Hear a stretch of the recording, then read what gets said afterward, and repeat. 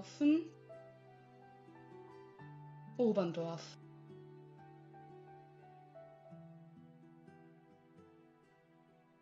How to overcome this influential border?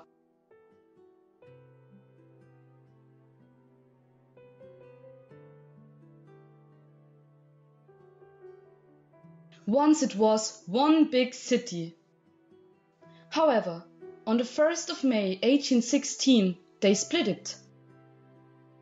For this reason, both get an independent city, and the river Salzburg became the border. Oberndorf got a part of Salzburg, and Laufen stayed at the Kingdom of Bavaria. This border separated a lot of families quasi overnight.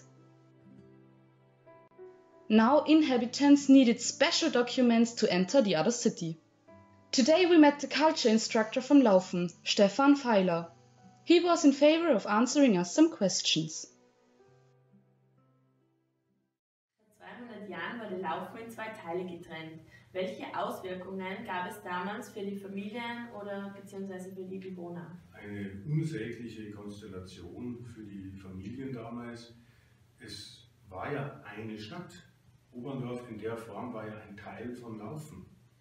Und das sieht man einfach mal wieder, was passieren kann, wenn am grünen Tisch einfach irgendwelche Linien gezogen werden, ohne Rücksicht auf die örtliche Bevölkerung, die sind dann die Leidtragenden. Und gibt es heute trotz der Grenze noch Verbindungen zwischen Oberndorf und Laufen?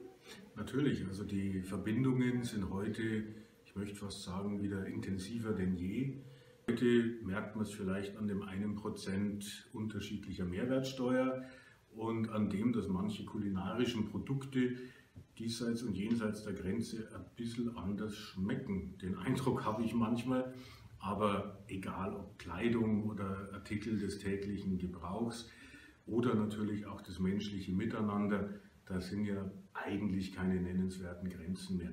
Man geht feiern diesseits und jenseits der Grenze, die jungen Leute gehen fort diesseits und jenseits der Grenze. Die Überwindung der Grenze wird überhaupt nicht mehr als solches wahrgenommen. Es ist geradezu selbstverständlich, dass man meinetwegen in Laufen wohnt und in Österreich, also sprich in Oberndorf, zur Schule geht oder arbeitet oder umgekehrt. Also da sind die Grenzen eigentlich in der Form nicht mehr existent.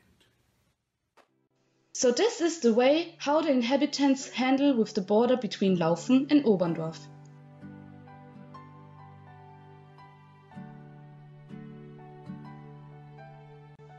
Even if you try to break a community with a border, their hearts will always stick together.